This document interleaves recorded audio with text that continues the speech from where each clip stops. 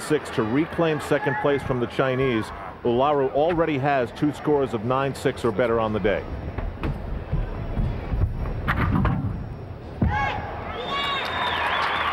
Same vault that we saw from Vanessa Atler and Kristen Maloney. It's worth a 9.9. Should score well, even though she had the hop on the landing.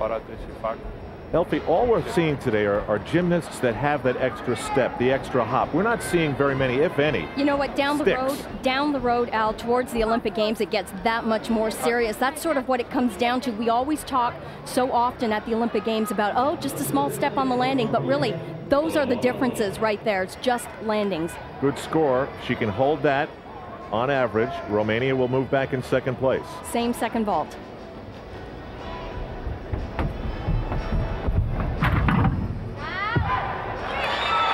Well, it's a great vault, but that small hop backwards. The problem is, Al, she is so good on vaulting. She makes this thing look way too easy. That is so incredibly difficult, that vault.